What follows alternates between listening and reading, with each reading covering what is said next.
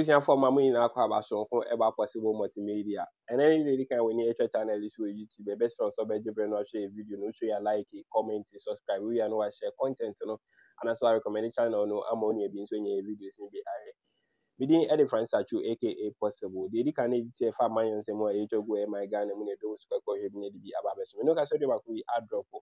yenko tie nsem audio and about just a special prosecutor a lawyer kisi ajaben ade ato just said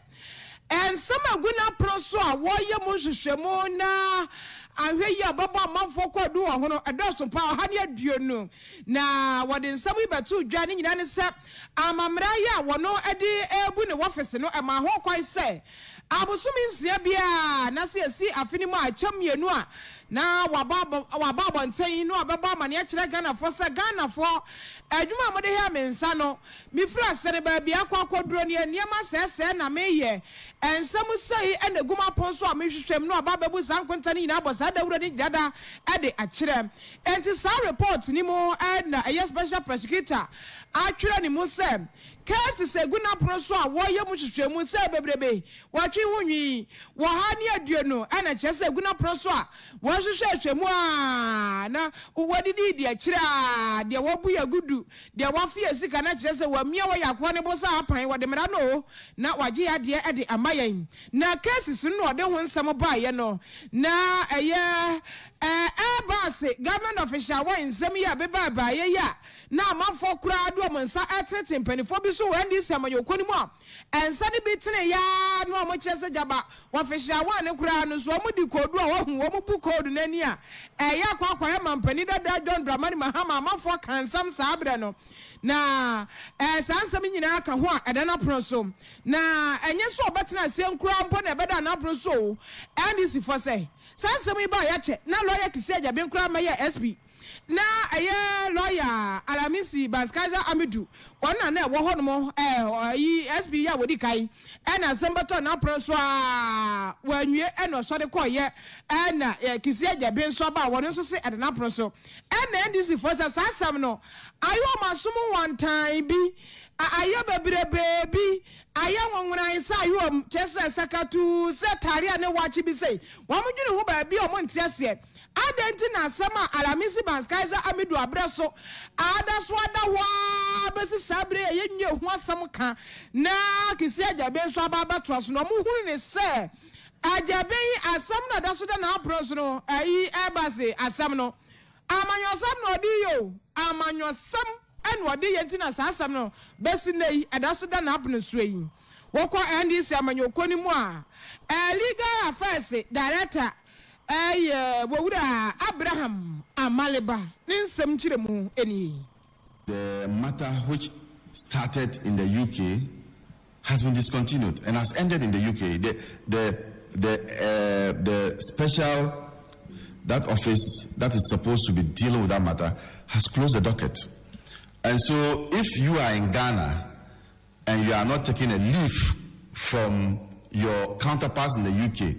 and you say that you are continuing investigations, then you will hit a brick wall. And that for me should have been a matter the special prosecutor should come clean on it. But I know that because it's a political matter, it is one that they are tagging the NDC for it, they will continue to leave it on the books. Yay, wo efe. Enyama nyosama kisi ajabe edia no agiri wiase. Edia ba mpa no ototo na ni here. Asam ni mpa mfrase Ghana ha frase UK. UK ne kura asam ni frase ho no. Omo kura docket ne kura ma kan atuma.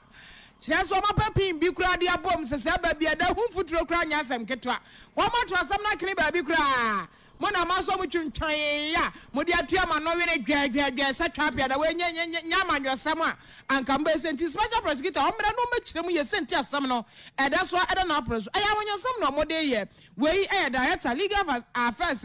wo NDC amajokomu owura Abraham Amaliba. Yada so wo NDC amanyokonim na yensane emra asante mantamuha oba asante mantamuha NDC executives ye wa ha ene ebo eyo man Ghana ye photo samfo kane yewura Dr. kwabena dofo omo bone sobo se ahoto project ya papa no oye ene se wode nioma ekọ constituencies ahodrom ekọ hwese obabua ama NDC me wo ho omo so ho aheha wo mo no papa no ade na wo ye no ofamfa ne kwa so se de wo se ye omo kire se ba bia ni se de esi yade enti papa no kane famu a ahoto project mpanyimfo ka mo ba constituency we mu a anasa mo ba asante mantem ho na mo be yedwuma bia e wo se mo be si executives yo mo wo mantem ha so na omo so aka ho bi do mani mo nyama ta kire ama ma constituency ahodo a mo pese mo di project no ekọ honom na omo so aka ho ama na ye na so doctor enye ne sa omo te ho ho be hu ana doctor ene ne nkrofo de ahoto project akodu constituency bi ho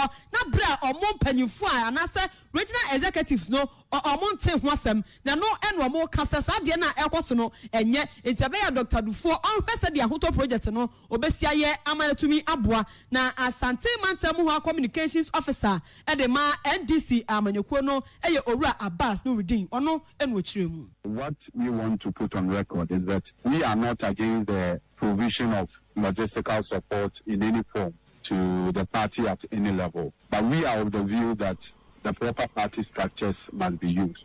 so that the regional executive body can supervise and ensure that those resources donated are put to very good use. And if you monitor the activities of the Ahoto project team, you would realize that it is not a donation to the party in the straight sense of the word, because the items are not donated to the party and the party allowed to take to manage it thereafter. Here, an NGO has been formed. They go to the constituencies, donate their items, and they form a 5-member committee that will manage the operations of those items donated,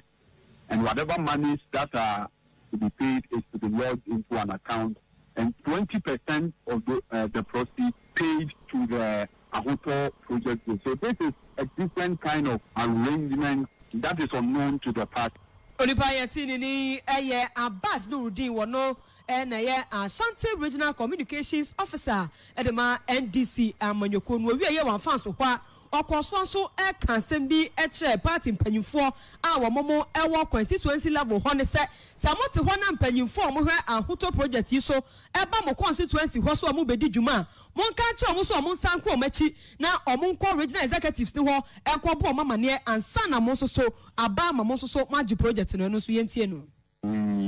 Sent a message across to constituency executives to redirect the group to the region, so that we would at least iron out all these issues so that we don't face any problems moving forward. Because clearly the items donated is going to be run